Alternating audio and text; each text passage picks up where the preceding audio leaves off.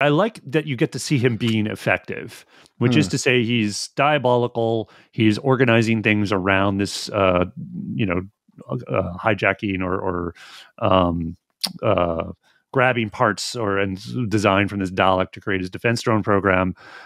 So you sort of get what he's even more of what he's about, like way more than you get from Ryan on what he's been doing.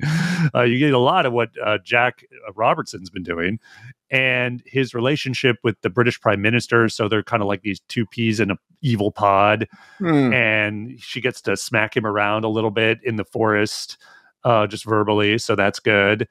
And then he gets to really show his true colors on that he's going to sell out the human race to he knows who's going to win, and he wants to be on the winning side so much that he's going to, even the Daleks are a little dumbfounded. Like, wait a minute. Yeah.